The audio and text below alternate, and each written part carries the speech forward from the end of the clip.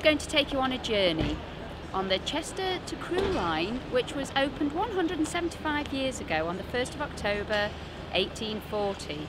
We're going to begin in Crewe station, and we're going to take you to all the disused railway station, of which there are 5 between Crewe and Chester.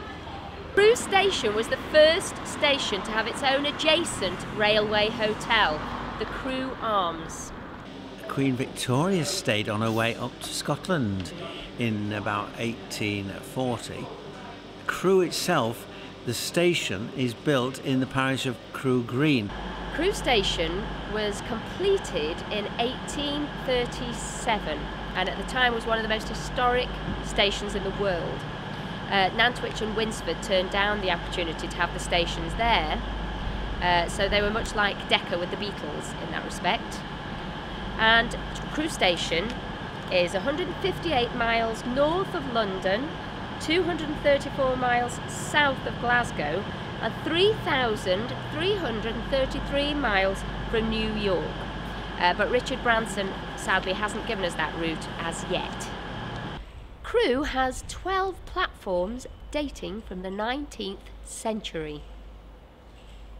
Wurleston station is now disused.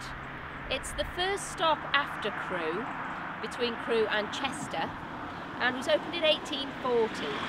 It was originally named Nantwich, but Nantwich was given its own station in 1858, which is when it changed its name to Wurleston.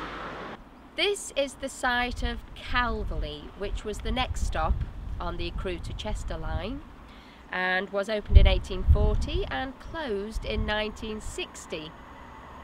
Still used, as you can see.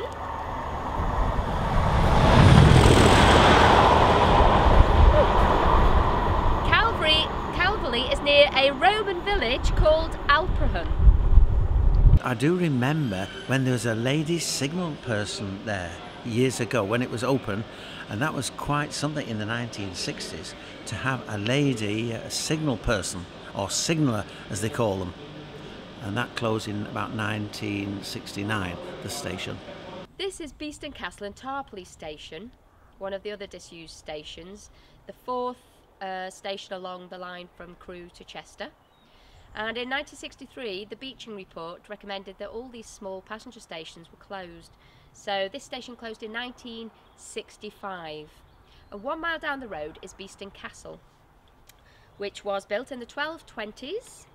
A former royal castle built by Ranulph de Blondeville on his return from the Crusades. And another village near here is Tattenhall, which is mentioned in the Domesday book.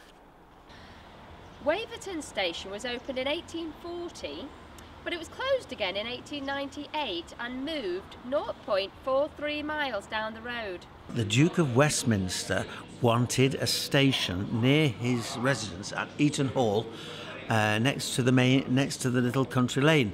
So the railways obliged, no doubt with the help of the Duke of Westminster, to have the station rebuilt next to the lane leading not far from Eaton Hall. This second station was closed in 1965. Chester Station was originally called Chester General Station to distinguish it from Northgate, which was another station not far from here and which is now a large leisure centre in Chester. Involved in the construction was Thomas Brassey, who was one of the world's greatest building contractors of his time, and also involved were C.H. Wild and Robert Stevenson. The wooden owls were brought to Chester Station 25 years ago to try and deter the problem of pigeons. In that time, unfortunately, the pigeons have become quite immune to the owls, as you can see. Chester Station's beautiful Italianate frontage was designed by Francis Thompson. If you enjoyed our journey on the Crewe to Chester line, I would like to wish that railway line a very happy 175th birthday.